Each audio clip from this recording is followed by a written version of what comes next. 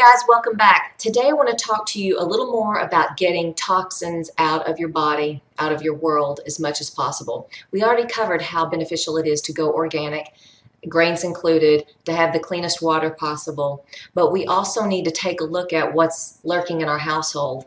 And right out of the box in the morning when we get in the shower, if we do not have a chlorine filter, we will absorb a lot of chlorine through our skin, the largest organ in our body.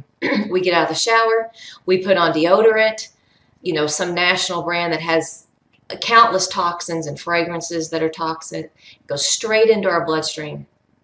These toxic chemicals disrupt us at a cellular level, disrupting our hormones. We don't feel right. We forget what it's like to even feel vibrant and healthy because we've had years and years and years of this toxic load.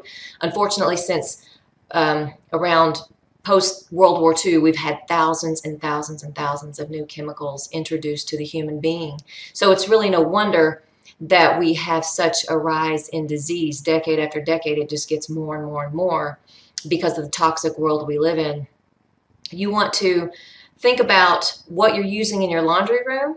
I've used dye-free and fragrance-free for years. You want to definitely not use those toxic dryer sheets and those real potent smelling detergents. There's a lot going on with people don't realize the candles they're using, the little plug-in air fresheners, the Christmas trees that they hang, or the little scented things in the cars. All of those are getting inhaled and getting in your bloodstream, and they're causing disruption. The great thing about the human body is that once you begin to back off and eliminate these, it starts to detox itself, and that's really what it wants to do desperately. But because of the world we live in and the large amount of unawareness about this, we just keep piling on more and more and more cancer-causing, hormonal disruptive, toxic chemicals. We want to get back to nature as much as possible. This is what is going to save us on a physical level. We have to get back to what is natural.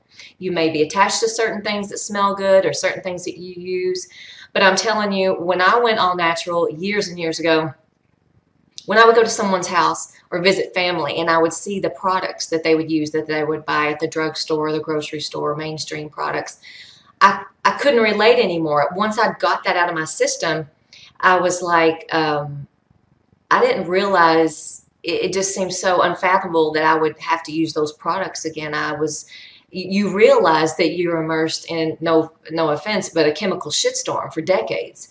And you don't necessarily realize it till you step away from it and go to the natural products and detox your body. So that's your challenge. Not only do we have to have the best, cleanest natural foods, organic, but we also have to use natural products on our skin, washing our clothes, fragrances in the house, use essential oils. So we don't have to do it all at once. Try one new product a week that replaces a chemical mainstream name brand product and see how you like it. It'll do your body good. Thank you so much again for joining, and talk to you guys soon. Bye-bye.